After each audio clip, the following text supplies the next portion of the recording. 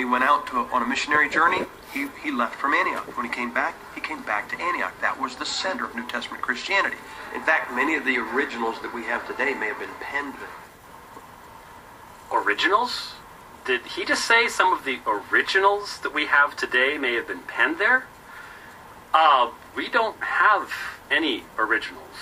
And in fact, the earliest truly Byzantine manuscripts are 4 centuries down the road. We have some gospel manuscripts from around that time period, but originals? We don't have originals. So I have no idea what he's referring to.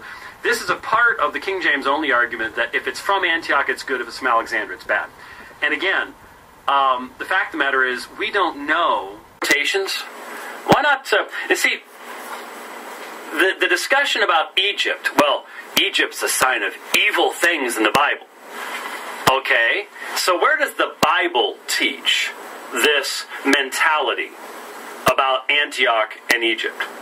Well, it doesn't. You'd have to go to early church writers, because we're actually talking about the period of after the New Testament where manuscripts are being produced and written, right? And so if we go to that period, then you can actually demonstrate that there is an Antiochian mindset. Quote somebody. Versus a Egyptian mindset. Quote somebody. I can quote people down in Egypt that were weird.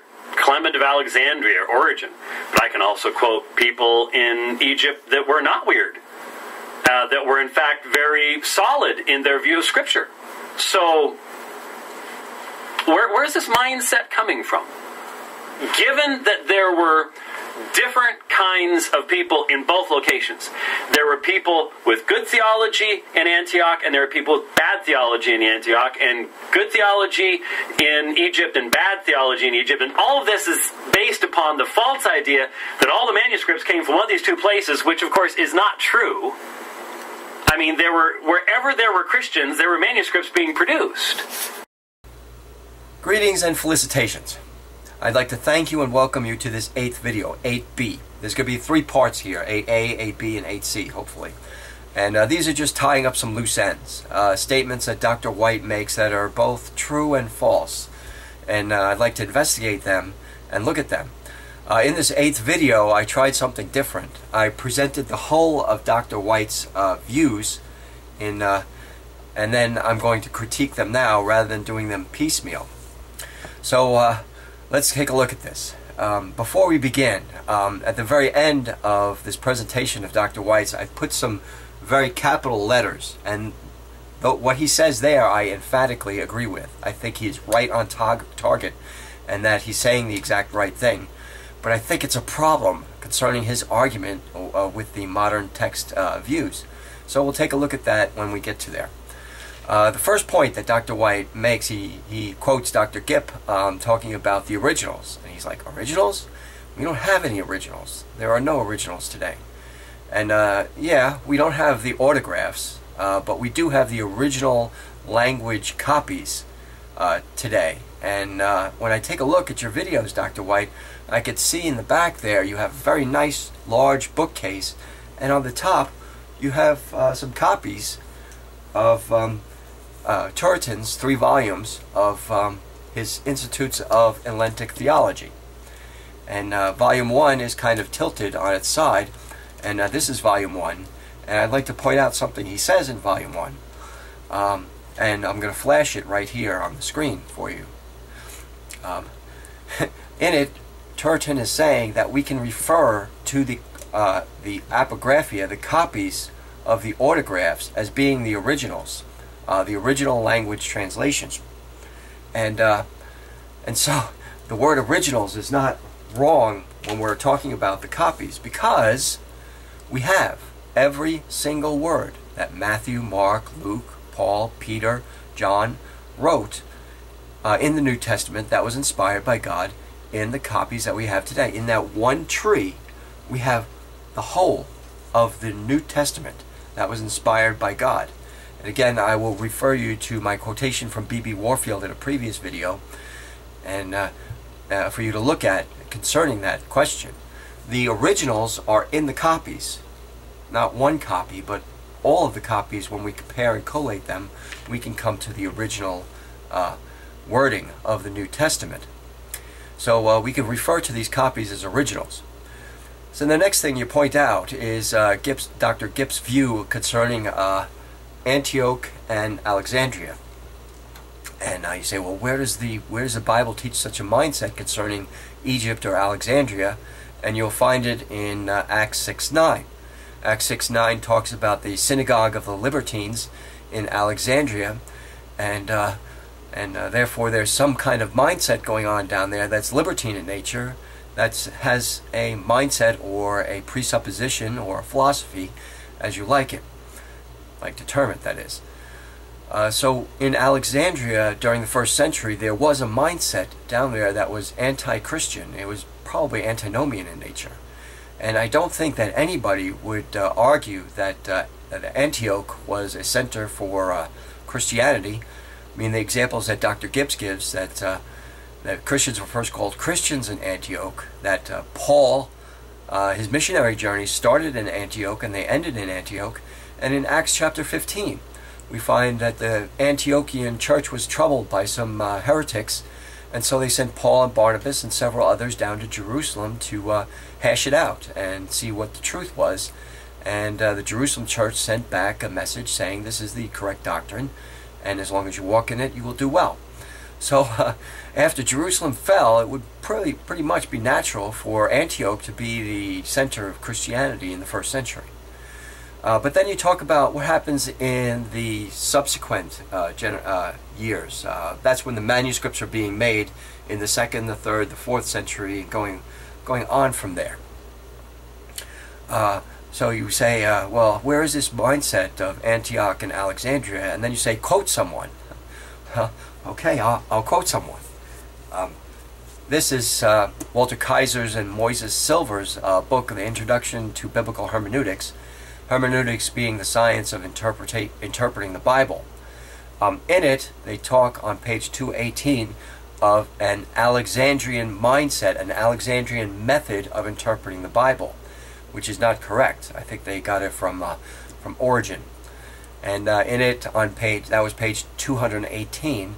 On page 221, they talk about an Antiochian mindset, which we would call Reformed. It was the grammatical, historical, theological view, and it's a philosophy of interpretation that is accepted as biblical among the Reformed.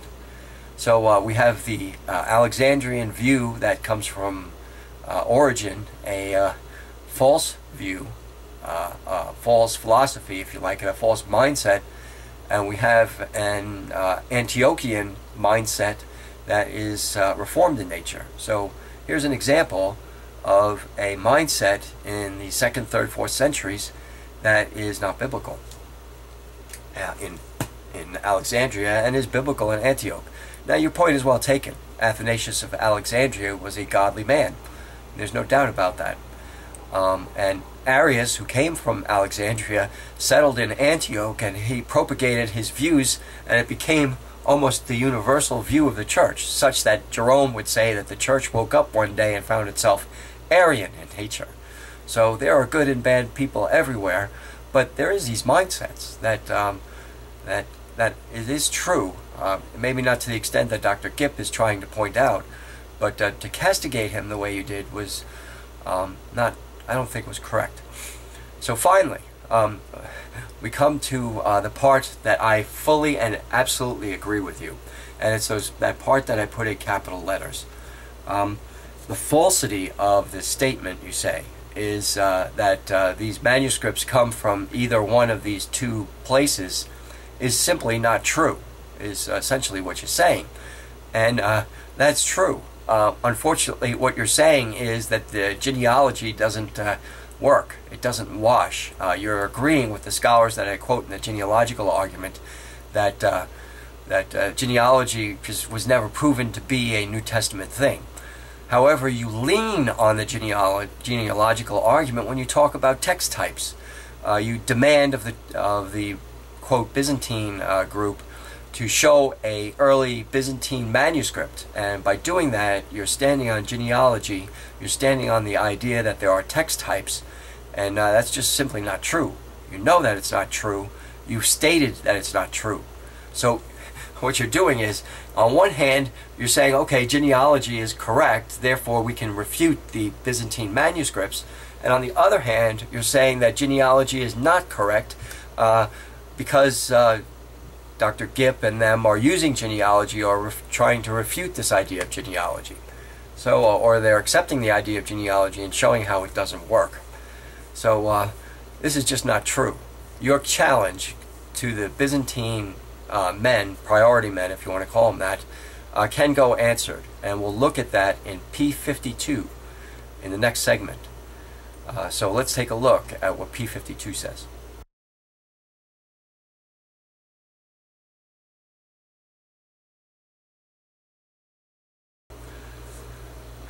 So P52.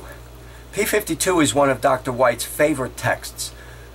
He likes it so much he made a tie out of it with, I hope, the recto and the verso on it. But you can find P52 in Philip Comfort and David Barrett's book, the text of the earliest New Testament Greek manuscripts. And in it they describe P52. And in their description they have a little summary here. They talk about the verses that the P52 covers, where it was found in Oxyrhynchus, where you can find it today in John Ryland's library, a short bibliography, and then there's a description of the date and the province, etc. On the next page they have a photocopy of the recto side of P52. And but most interesting is they have the Greek text of P52 down here at the bottom. It starts down here at the bottom of the page, and then it goes for about 2/3 of the next page. And I counted the number of words, and it's about 253 words plus or minus some. But more importantly, I looked and compared the text given here with the TR, with Stephen's 1550. And I found only 6 differences between the 253 words given here and the Textus Receptus, the Stephen's 1550, which gives you about a 99–98% accuracy. In other words, P52 and the Stephen's 1550 are the same, almost, just about. So how can you not say that this isn't a Byzantine manuscript? They call it an Alexandrian because it's found in Oxyrhynchus, which is in Egypt, and it's an older text, and according to the standard operating procedure, any old text is considered Alexandrian. But there's a 99% affinity between P52 and Stephen's 1550.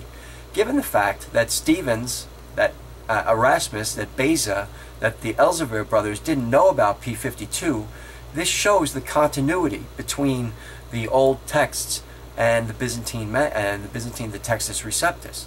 There is a continuity between the older texts and the Byzantine, and the Byzantine are the true copies of the originals. It's not surprising that the older texts will show affinities between themselves and the Byzantine manuscripts.